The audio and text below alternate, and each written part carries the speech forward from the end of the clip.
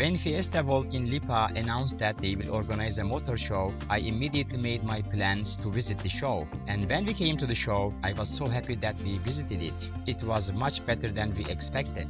Light modified motors, heavily modified motors, light modified tricycles, heavily modified tricycles were really so nice. My only complaint was the heavy noise of the motors, but I think that's the nature of such kind of shows. I try to cover all of these in my videos.